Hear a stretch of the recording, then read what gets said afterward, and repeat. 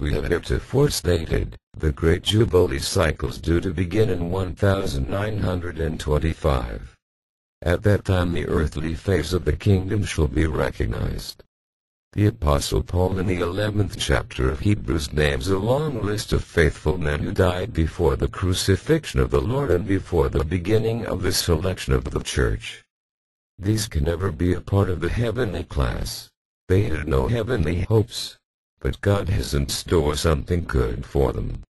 They are to be resurrected as perfect men and constitute the princes or rulers in the earth, according to His promise. Psalm 45:16, Isaiah 32:1, Matthew 8:11.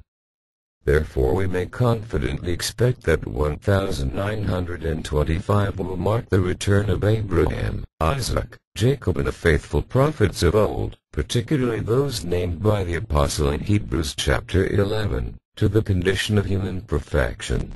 Based upon the arguments heretofore set forth, then, that the old order of things, the old world, is ending and is therefore passing away, and that the new order is coming in, and that 1925 shall mark the resurrection of the faithful worthies of old and the beginning of reconstruction, it is reasonable to conclude that millions of people now on the earth will be still on the earth in 1925.